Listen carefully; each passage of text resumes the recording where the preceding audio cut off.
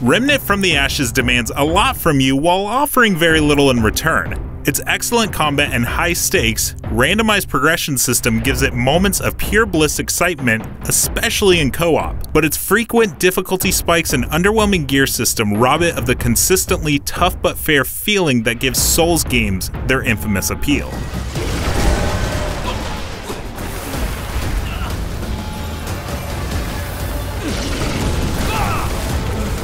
The elevator pitch for Remnant is basically Dark Souls with a heavy focus on ranged, gun-based combat, and it sticks closely to that format. Your team of 3 fights across randomly generated maps and slays boss monsters in the hopes of earning extremely rare loot. Gunfire Games did a good job of building out a world that feels unique with lots of fine details that are fun to uncover, but the actual post-apocalyptic story about a battle against an evil called the Root lacks personality and a driving purpose to keep things interesting on that front.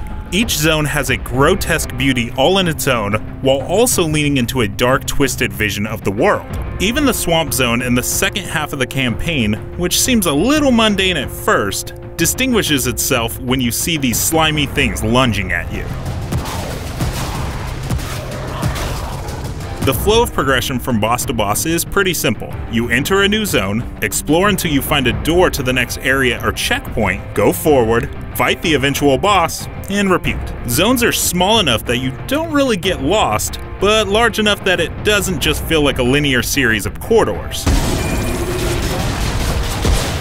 Each of those areas is one of a great variety of pre-made hunks that are rearranged each time a world is loaded for the first time, keeping things from becoming predictable even after you've completed the first 18-hour playthrough. Since bosses appear in randomized order during dungeons, and each one gives you a unique trait when you kill it, subsequent playthroughs can be quite different. It's very roguelike in its progression systems, though definitely not how it handles death. That makes most boss encounters even more stressful and rewarding. Combat is absolutely fantastic. Everything has a satisfying weight behind it, whether it be each of the various gun types or individual melee weapons. Swinging a heavy hammer down to smash through enemies before switching to a shotgun and blowing off heads, then dodge rolling out of the way of a charging brute is the kind of intensity you can expect in a standard enemy encounter. There's no block button, so dodge rolling and stamina management is crucial. You can dodge through enemies and attacks if you time it correctly, so getting into a rhythm is super important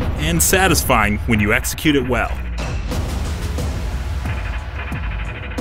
Your loadout includes 2 guns, a melee weapon, 3 pieces of armor, and 3 trinkets. Even though upgrading your gear is usually more effective than actually switching weapons, the mods add a lot of variety and keep things feeling fresh. However, a bit more loot variety would have been nice. You basically find 0 gear and no weapons other than in sparse secret caches or from crafting after killing a boss. It's an interesting way of handling loot in a game like this, but it's a bit too stingy with the drop rates. There are certainly some balance challenges right now too, especially if you believe the marketing line that Remnant is playable as either a co-op or solo adventure. Some bosses feel nearly unbeatable alone, including one that was still standing after more than 40 attempts. And one enemy type is so aggressive with melee attacks, it's easy to get stun-locked to death if you don't perfectly dodge each assault. So without backup, they're really irritating. Even given Remnant's identity as an unforgiving, punishing experience, some of the difficulty spikes feel arbitrary and absurd. Remnant delivers a beautifully deranged vision of the apocalypse overrunning with twisting characters hellbent on making you suffer. The thrill of finally beating a boss that's had your number for hours is right up there with the Souls games that so clearly inspired it, though the underwhelming gear system sometimes brings down the high of overcoming the frequent difficulty spikes. Overall, it's a solid game that offers one of the best and most rewarding co-op experiences in quite some time, as long as you have a hint of desire to challenge and punish yourself over and over. For more on Remnant from the Ashes, watch the first 19 minutes of gameplay or see 9 minutes of intense dungeon action.